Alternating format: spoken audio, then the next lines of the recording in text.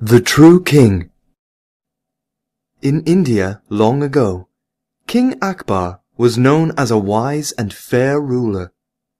The king's top advisor and closest friend was a man named Birbal. Birbal was famous all over the world for being very smart. The king of Egypt had heard much about Birbal and wanted to meet him. He sent King Akbar a message. "Could the great Birbal come to Egypt and meet with me?" wrote the Egyptian king. King Akbar agreed. After a long journey at sea, Birbal arrived in Egypt. He was taken to the palace. There he would meet the king. When Birbal entered, he saw not one, but 5 kings. They all sat on grand thrones. The 5 kings looked exactly the same. "Which one is the real king?" Birbal said to himself.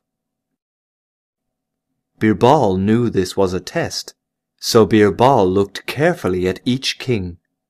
He slowly walked up to each one. Birbal could not find any differences in their royal robes or jewels. Their beards and even their sandals looked the same. Birbal stepped back and looked at the way each king was sitting. They all sat identically on their thrones. They rested their hands on their thrones in the same way. Birbal then smiled. He marched up to the king in the middle. "Long live the king of Egypt," Birbal said. The king jumped up. "Great Birbal, you are truly wise," said the king. "How did you know that I am the real one?" Birbal said that when he first walked into the palace, all 5 kings looked identical. But then he noticed something. "4 of the kings kept looking at you," Birbal said. "They copied your every move. They could not look me in the eye." "But when I came to you," Birbal continued, "your eyes met mine. You were calm and relaxed.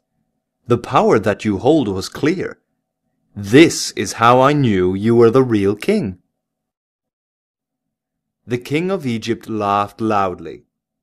Birbal's clever thinking impressed him. "I hope I can find an advisor as smart as you," said the king. To show his thanks, the king gave Birbal a chest full of gold and jewels.